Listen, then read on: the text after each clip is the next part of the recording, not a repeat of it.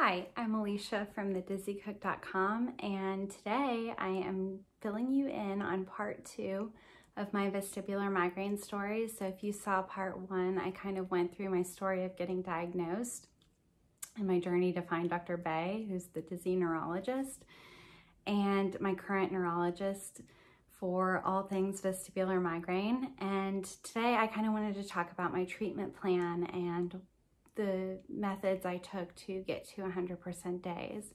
And I just kind of want to go over migraine remission, what that kind of looks like for me, and also give you some hope that maybe it's not these treatments in particular, but that eventually you can feel better, and it is possible to get to 100% days where you feel totally normal again. And I think that I needed that reassurance because you go into these migraine groups and you see a lot of people still suffering and you don't really see these success stories. And so I kind of want to share my success story and what led me to that and how long it took, because a lot of people think this happens overnight and it doesn't. So I'll kind of go through everything I did to find that success and also how long it took me to get there in this YouTube video. So I'll start with my treatment plan from Dr. Bay. And so this included both medications and supplements. And initially when I went into there, I told him, you know, I'm 30 years old. I'm looking to start a family soon. And I was hoping to before this chronic vestibular migraine hit me. And I knew if I was suffering from daily dizziness and all these weird symptoms, like there was no way I could add a pregnancy and a baby to that. So I really wanted to get it under control, but I also needed medications that could be either tolerated during pregnancy or something that I could wean off pretty easily. So this kind of eliminated trying things like Topamax and some of the antidepressants, which can be helpful for vestibular migraine. Instead, we went down the path of a beta blocker. So beta blockers have been used for years to prevent migraine, and timolol is a pretty well-known one. But what was the difference for me was Dr. Bay prescribed me timolol eye drops, and it's very small studies that used for migraine, especially during acute attacks. So what that means is you're using it right when you feel either head pain or dizziness or anything kick up. Maybe you're starting to get a drop attack for vestibular migraine, or you're starting to get visual symptoms, you know, to immediately apply them, and it can either help lessen the severity of symptoms or completely avoid them, which is awesome.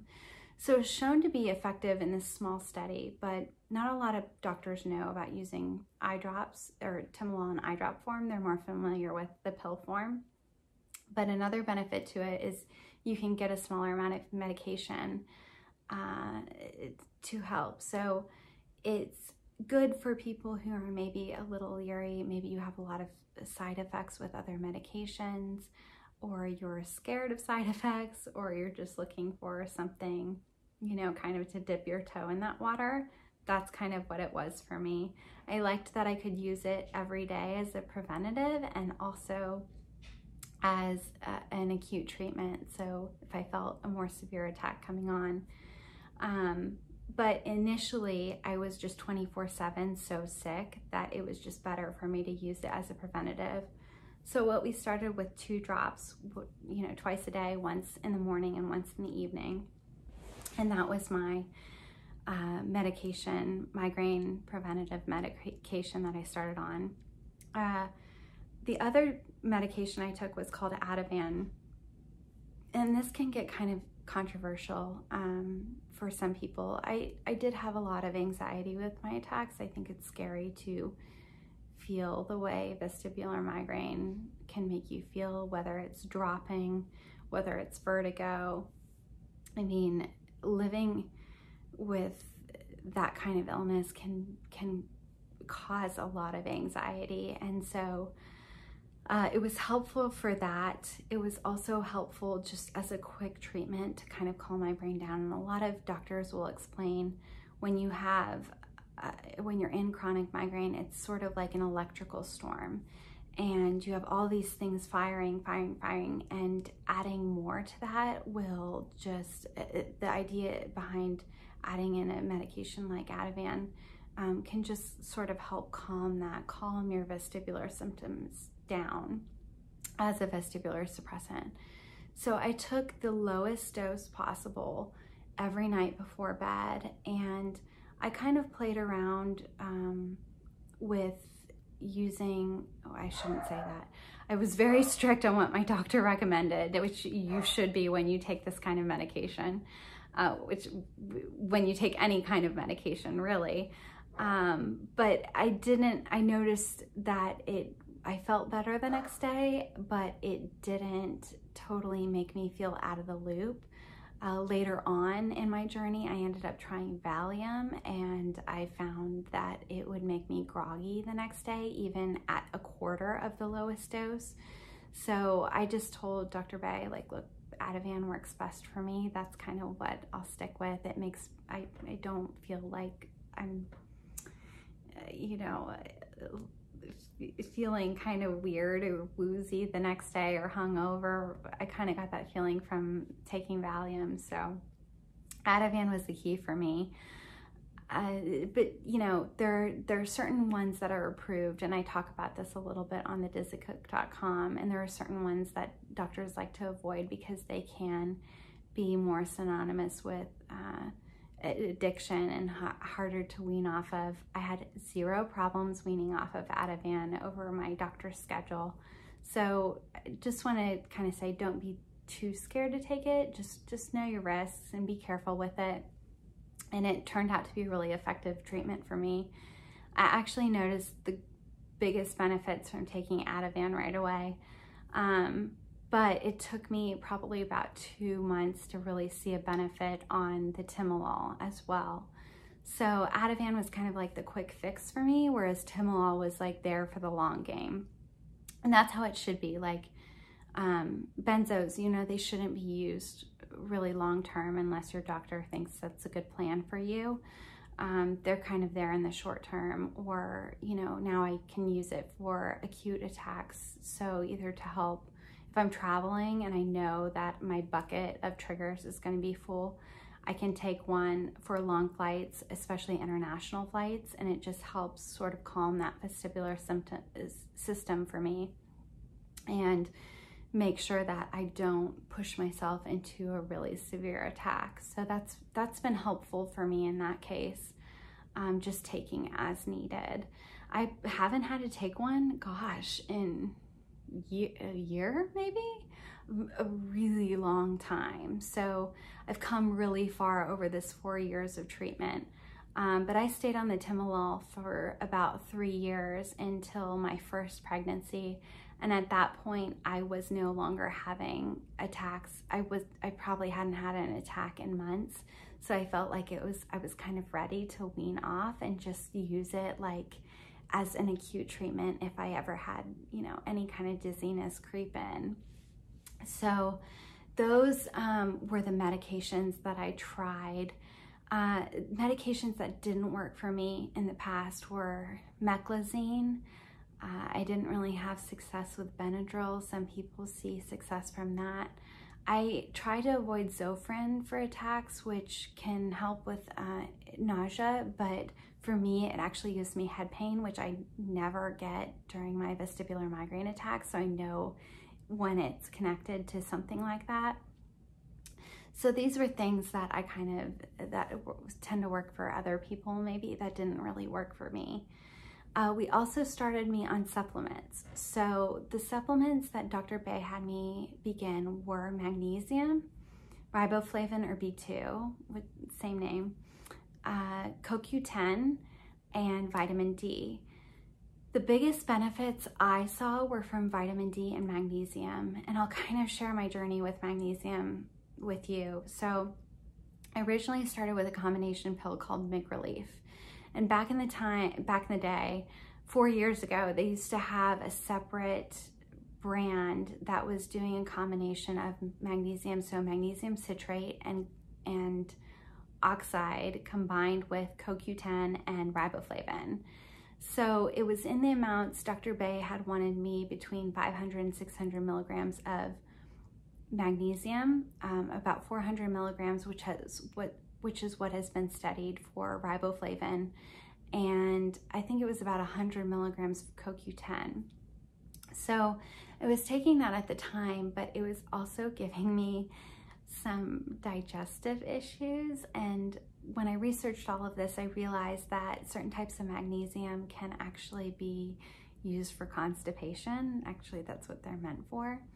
So a lot of doctors like to prescribe magnesium oxide because that was what was used and successful in these migraine studies about using magnesium for migraine prevention. It's also widely available, but it's not the most bioavailable, which means it's not the most readily absorbed form of magnesium. So what I ended up doing, and I actually had to do this because MigRelief changed their formula and I did not tolerate their new formula well. But what I ended up doing was taking everything separately. So I was taking magnesium glycinate, which is actually really helpful for anxiety. It's supposed to be easier on your digestive system, and it's very bioavailable, so readily absorbed. So I switched to about 480 milligrams of that, and I really like the Pure Encapsulations brand, which I'll link in my post. But very clean brand, no additives in their supplements. So that worked out really well for me. I took that separately with riboflavin. I took a brand called Seeking Health, which had 400 milligrams, and then I was still doing 100 milligrams of CoQ10. What I ended up adding in after doing a little bit more research, so I struggled a lot with brain fog and cognitive issues, and so I saw that magnesium threonate was actually used for Alzheimer's patients and gets absorbed directly into your brain. And that's, of course, where people with migraine need it the most. So I gave it a try, and what I found interesting was it really helped with mental clarity and brain fog. Like a lot of times I would struggle with what words to use, and I would be sitting there thinking like, oh my gosh, what's the name of the word cup? And I can't remember that thingy. And with magnesium threonate, I took a brand from Pure Encapsulations called Cognimag. It was like night and day for me, and it worked fast.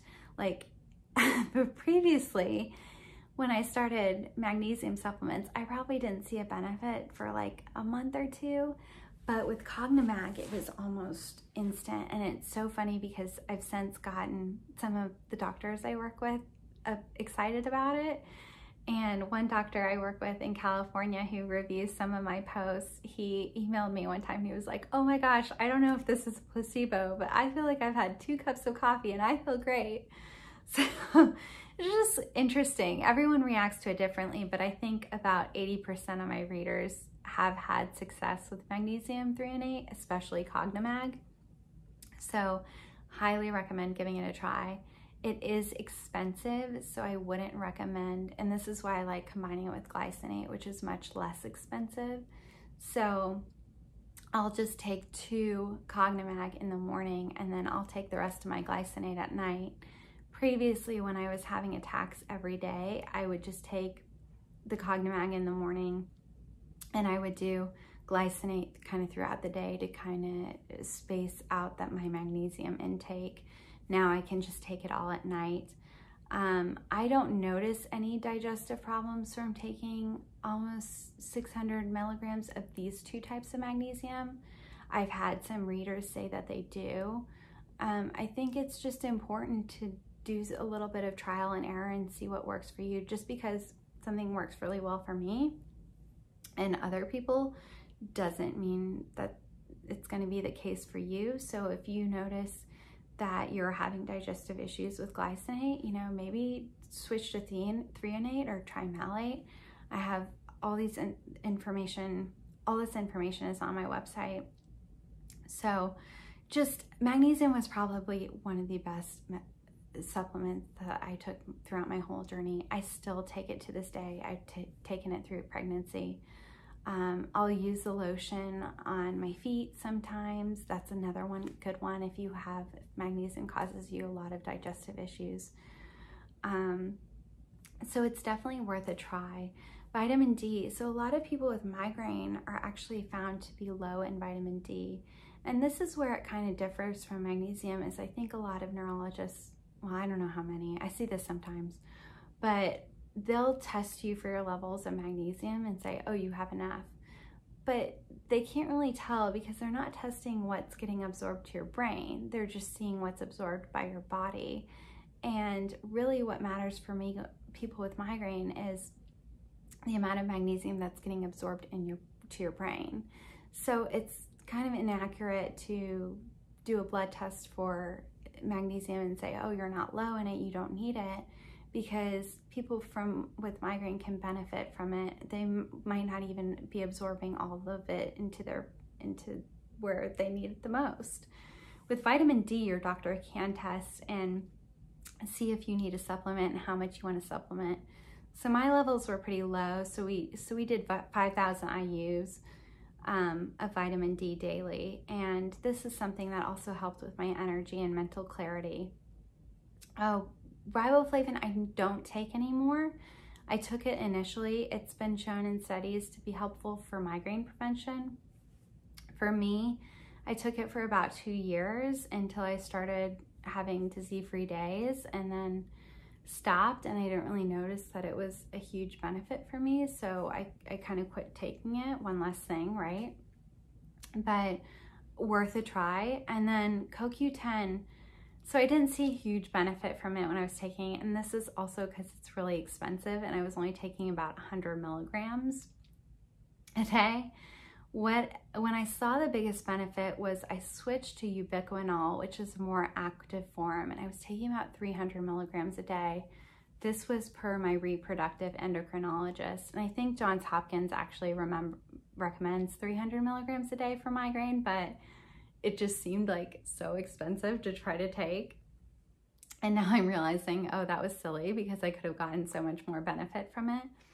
But switching to ubiquinol and taking 300 milligrams a day actually has helped me a lot through pregnancy and through trying to conceive and everything when I haven't been able to rely so much on medications. And I've seen a huge difference in like energy levels and just overall feeling better. It also helped a lot with my egg quality for IVF, and it helped my husband as well. So if you're struggling with infertility, and migraine, highly recommend.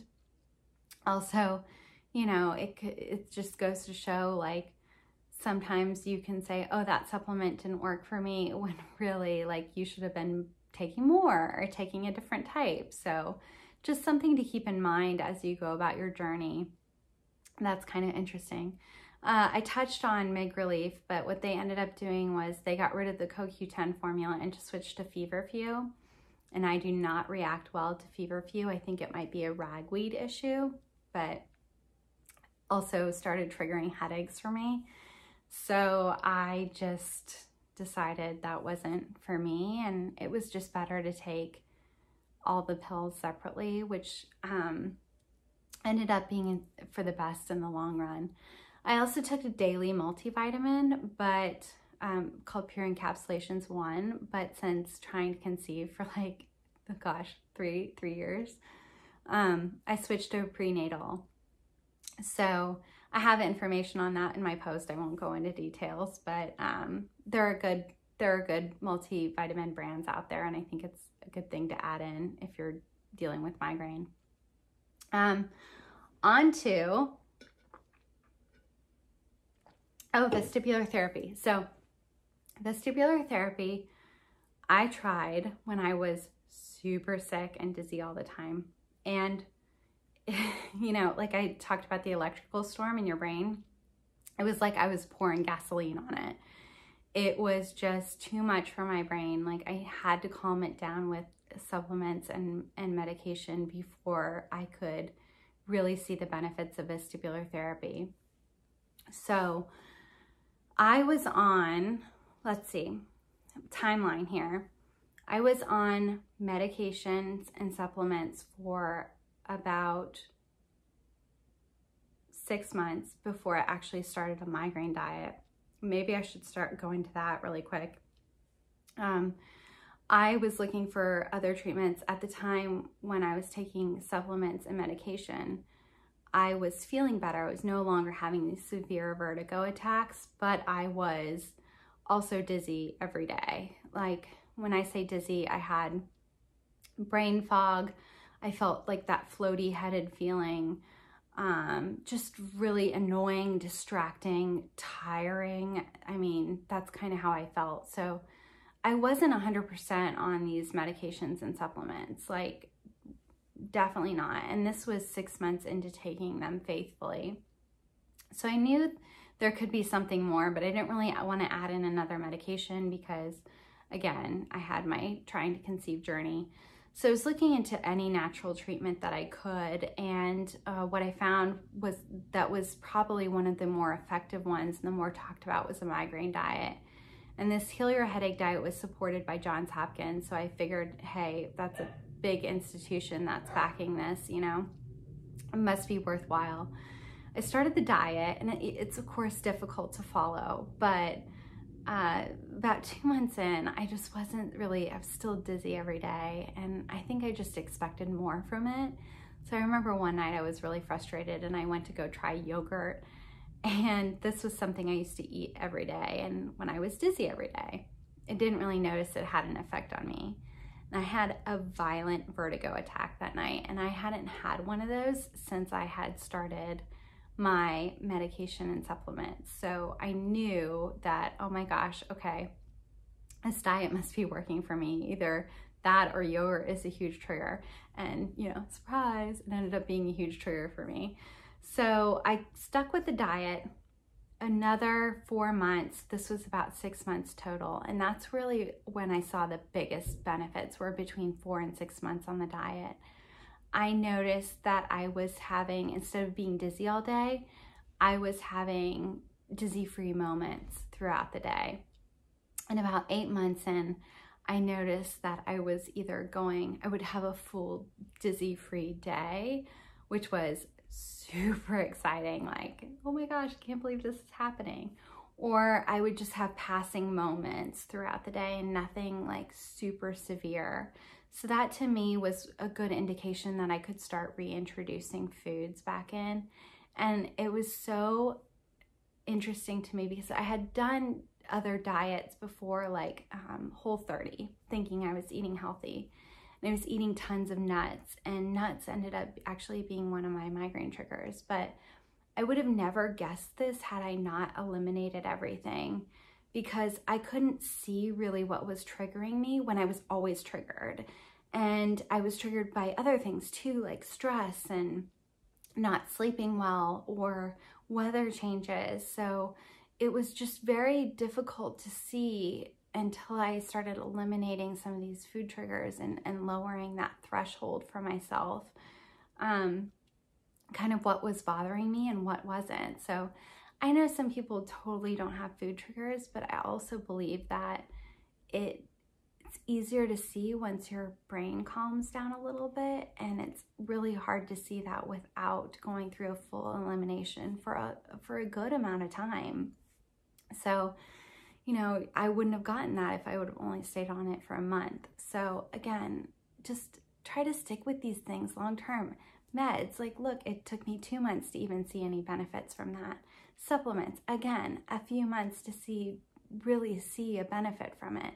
This diet, 6 months, like, that's crazy, but it's not an overnight thing. Like, you really have to stick with these things and trust that they're working. And if you get little glimmers of something improving, like me not having the vertigo attacks anymore and just having the daily dizziness, that's an improvement. So not just throwing out a med because it's not making you 100% right away, but seeing those little improvements. And this can really help to journal. I used to keep a little bit of a journal, and it's really easy to track when you're reading that day after day, and you can kind of see those small changes that maybe you're not recognizing in the day-to-day. Highly recommend. So going back to vestibular therapy, I started incorporating vestibular therapy in to when I was having those dizzy-free moments with the diet. And I went through a therapist that Dr. Bay had recommended through UT Southwestern who understood vestibular migraine. And one of the things she told me that my previous therapist never touched on was we should always return to baseline within an hour of a treatment. So what baseline means is you should always return to feeling whatever that dizzy level that you started at within an hour of doing these therapy exercises. And if you're at a raised level or you have a more severe symptoms, especially for hours or days after you've done way too much and you need to scale back on those treatments. So this is where working with a good therapist can come in major handy and where I actually saw the most benefits versus trying exercises at home every day with no idea of what I should be looking for and what was making me better and what isn't. So again, avoid the YouTube videos, like work with the qualified therapist, you know. That's where you might see the most benefit with it. Other things that I added in on top of vestibular therapy, diet, supplements, and medication was actually massage therapy. And I started with acupuncture, hearing that that was really helpful, but it wasn't super relaxing for me to lay in the dark with a bunch of needles in me. So where I saw the biggest benefit was finding a therapist who had a lot of different qualifications. So mine actually is certified in cupping. She's taken class, she knows gua sha. We do reflexology. We do a little bit of craniosacral therapy. So all these little things we incorporate into my appointments, and it was really helpful for me because I carry a lot. I think a lot of us with vestibular migraine do this, but we have a lot of pain, you know, kind of in the back of our neck, a lot of tension behind our ears too. I used to get really warm back there and almost feel like heat was kind of radiation, probably like inflammation or something, but just feel really tense and tight back there. And so I started scheduling bi-weekly appointments, which is expensive, but we worked together on, she would give me a discount if I bought everything in bulk ahead of time. We actually call them the Dizzy Wolf package. If you're in Dallas, highly recommend her. I'll give you her name. She's incredible, but we worked together on a plan. She would actually wrap my head in these thin cloths to kind of make it feel secure, because you can get more dizzy after a treatment. Again, it's like vestibular therapy. As long as it calms down after, you're good. But we did that, and she also worked with me on like if she would warm me, if she was going to raise and lower the table. So finding a therapist you can kind of be honest with if something doesn't feel good, doesn't feel right for you, explaining what triggers you can be really helpful. I did see a chiropractor, and I wouldn't say that it made or break my treatment, broke my treatment plan. It was helpful, and I really do love my chiropractor. I think some chiropractors can overpromise and say like they're the answer for all your problems, and I don't think if I would have just gone to chiropractic care I would have gotten better, but I do think it helped along with everything else I was doing. So if you have one you trust and you really enjoy, I think it's a good part of treatment, and I would recommend it if you know you can work together on things and they're not discouraging you from your neurologist or anything like that. Again, it's a very holistic approach.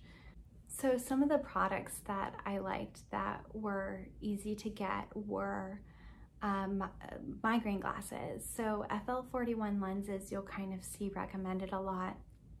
I started off using Axon brand in my workplace, and eventually I transitioned to Theraspecs, which are a little bit darker. They were really good for like grocery shopping, which can be very triggering for someone with migraine. And then also now I really like to use migraine shields. So I actually have a discount code for this, which I can give you if you're interested, or it's in my post. But I use those for every day. What I like about those is they're not tinted. So when I'm editing photos on DizzyCook, I'm getting that protection, but without any color distortion. So that's one of the things I really like about migraine shields. I like all of these brands. I think that migraine glasses are super unique to that person. So like some people love Theraspecs, some people love migraine shields. I probably use migraine shields the most just because that's what's most beneficial for me, like working on the computer all day. But at the same time, like I enjoy all three pairs and I wear them for different things.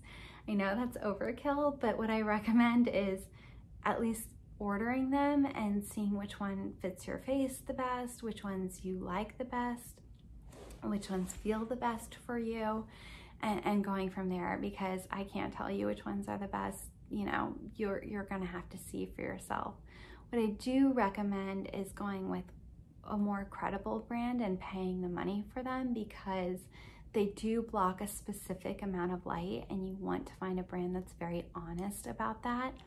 I see a lot of people order blue light blocking glasses for super cheap on Amazon, and the thing about that is they kind of throw out there which bands of light are bad for your eyes, but they don't say which bands they block, which is a little shady to me. You may be spending money on glasses that are doing nothing for you.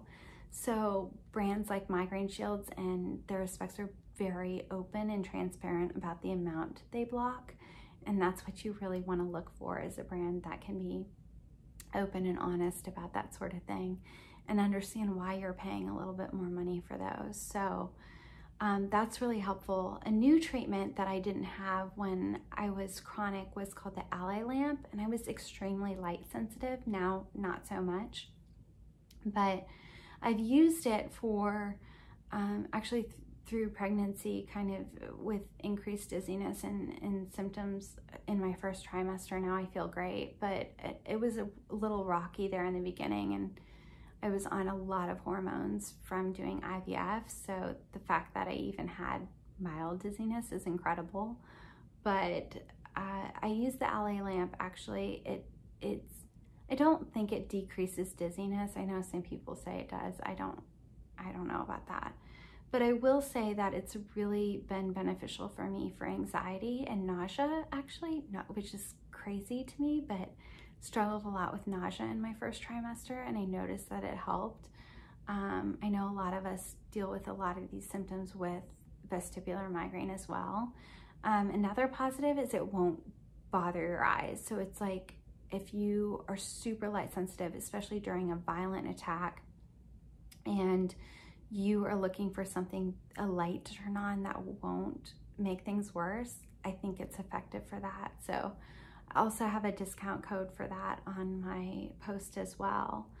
Some things that weren't super effective for me were essential oils, and I say that very loosely because I still use them to travel. Like, I think peppermint oil is really good for head pain or tension in your head. I think lavender is great for relaxation and anxiety and stuff like that. But what I was doing in the past, as I was reading A Cure for My Vestibular Symptoms and Vertigo, was I was reading that it was frankincense, and so I was diffusing frankincense all around my house, and it was doing nothing for me. So I think you just have to temper expectations for that. If someone's gonna sell you all of these things, I had a lot of people reach out to me trying to sell me oils when I was chronic, and it's just one of those things that just manage your expectations for it. Another thing that didn't necessarily work for me was, acupuncture was one of those things. I found better benefits from my massage therapy appointments, but some people swear by it. So some of these things are really worth trying and seeing if they work for you. And if they do, great, you have a new treatment. If not, you know, you can move on and hopefully switch to something better. So everything I think is worth a try. I would have stood on my head if you would have told me it would have worked. Exercise. So I started incorporating exercise as much as I could. And initially when I was super sick, that looked like just walking down the street to the sidewalk. But as I improved with my diet, with supplements, with medications, that I could do a little bit more. And so my first foray into exercise was actually beginning ballet classes. And what I loved about those, everyone likes to recommend yoga. And I think yoga is like so hard for people with vestibular disorders because it's a lot of bending over and standing back up and balancing without anything around you. Nothing against yoga, it can be very relaxing, but it was not a good plan for me.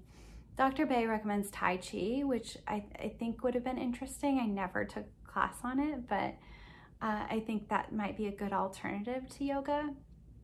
But what I really liked about beginner ballet is you're getting a lot of good balancing techniques, so like standing on your toes and stuff like that, but you had a bar to support you. And in beginning ballet classes, most of the time spent in class is at the bar. So you have something to hold on to. And it was also great because the combinations would really help with my cognitive function. So I had to, you know, remember these small combinations, and I felt like it was helping a lot with my memory and kind of that brain fog that I had originally had with vestibular migraine, which was kind of one of my last few symptoms to go.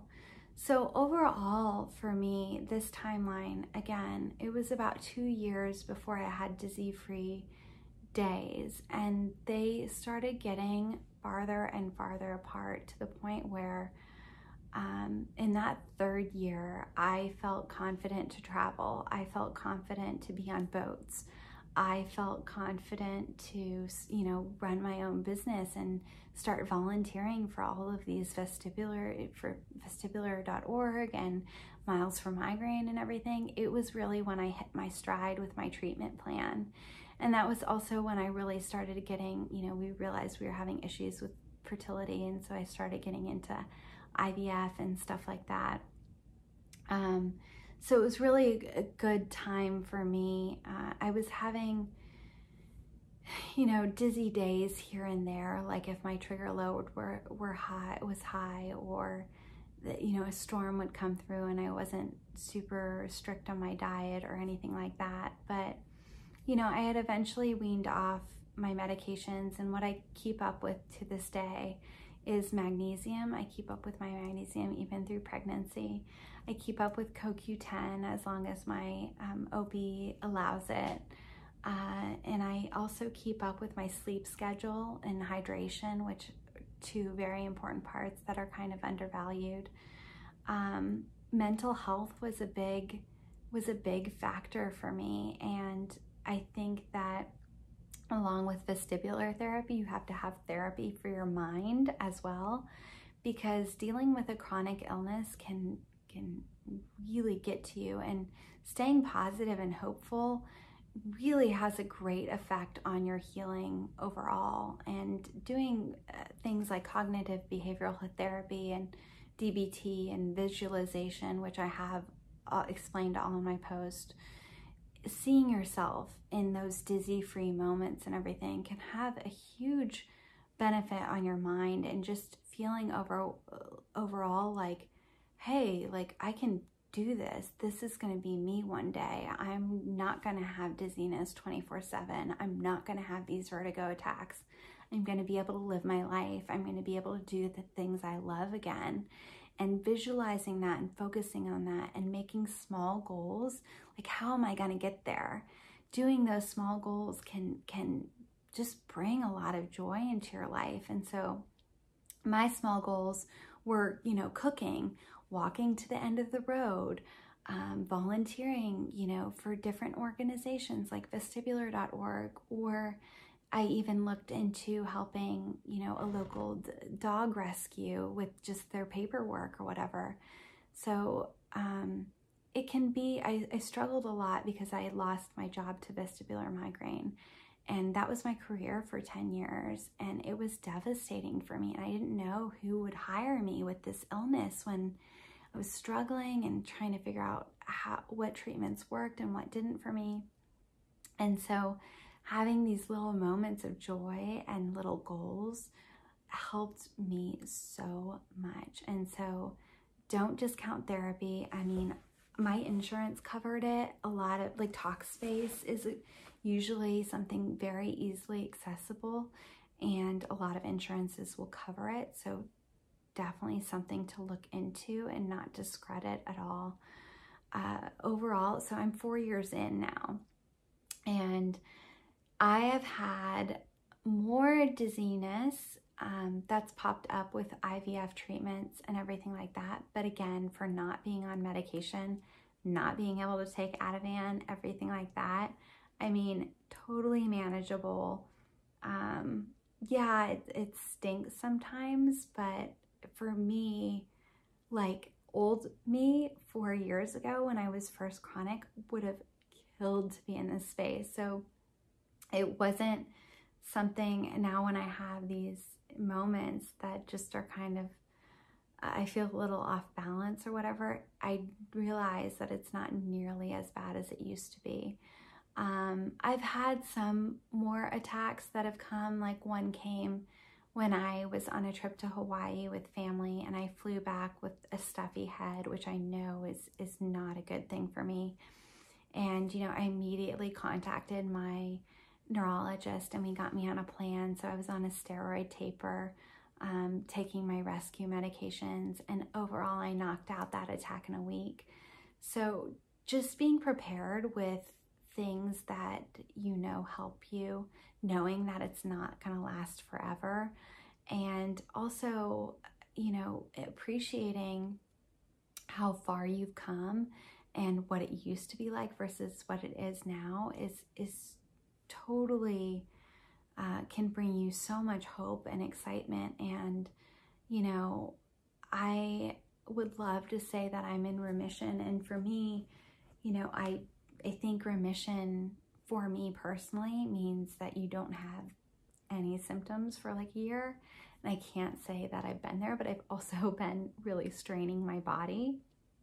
But I hope that my story kind of gives you guys hope, because I feel 100% 9 days out of 10. So, and that's like no dizziness in the day, nothing. Like, I just hope that you know that you can feel normal again. And yeah, I still have to manage this every day, and I still have to be careful not to increase my trigger load. But overall, like, oh my gosh, I have my life back.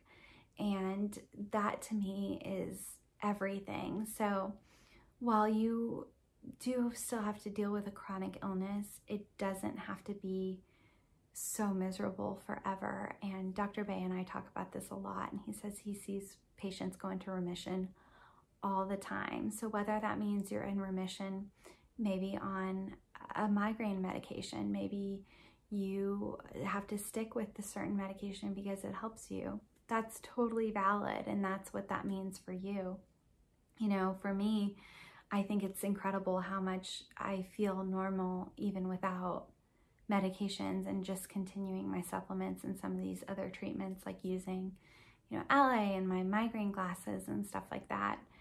So it can be different for all of us, and there's no one path for it, but I just want to let you know that, like, it's possible to feel better, and this is how I did it. Just don't rush the process. Don't get down on yourself if it's not happening immediately. I mean, to me, I'm 4 years later, so it's not an overnight thing, but it does happen. So I hope you'll join me on the dizzycook.com, where I have a lot of this information linked, and look forward to our next video.